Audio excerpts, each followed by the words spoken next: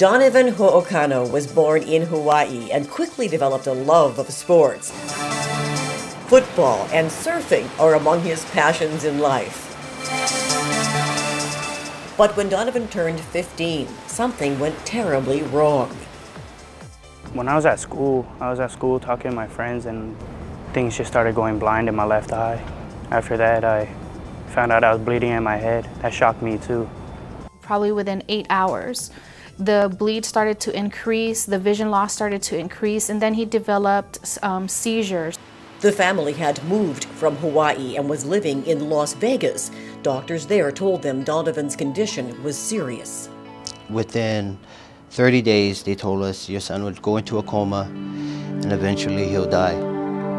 Within 48 hours, the family packed their bags and drove to Los Angeles to see neurosurgeon Dr. Jorge Lazareff at Mattel Children's Hospital, UCLA. Donaven and his family came to clinic. They were referred to us from a doctor in Las Vegas. Here, Donaven was diagnosed with a condition called a cavernous angioma. The cavernous angioma is a malformation of the blood vessels in the brain. They consist of small pockets of blood, vesicles filled with blood, that eventually, occasionally, they rupture.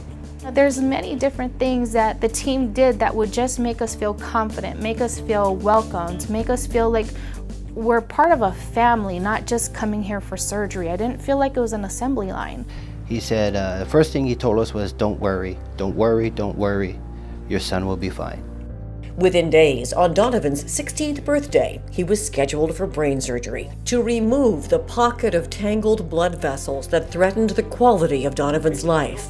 I knew that he was in good hands. It was rare to see a team like actually hug you, you know, and say that don't worry, everything's gonna be okay. And their strength and confidence made me have that strength and confidence to know it was gonna be okay.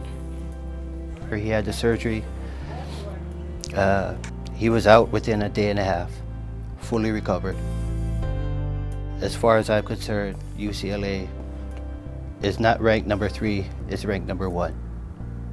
The experience at UCLA had a profound impact on the Hookano family. The family has moved to California permanently. Malia is now a surgical tech at UCLA's Jules Stein Eye Institute, where she helps other families in the operating room every day. And Logan is a chef, preparing patient meals at Ronald Reagan UCLA Medical Center.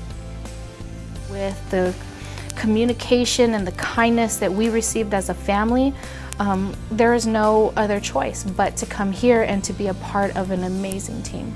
This is where care is. I'm talking about care from the heart, and this is where you get it. Well, I just hope that he grows up to be a normal kid and a good man. He's doing fine. Dr. Lazareff he's, I don't know, I can't put him into words. He's a super, super, super good doctor. He saved my son's life. Now that everything's over, I guess I could just go on and live my life, grow up.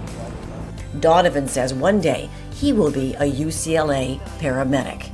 I used to just think it was just a place where snooty kids went to, snooty rich kids, and now this place is pretty cool. Yeah, Dr. Lazareff is great, best guy I know.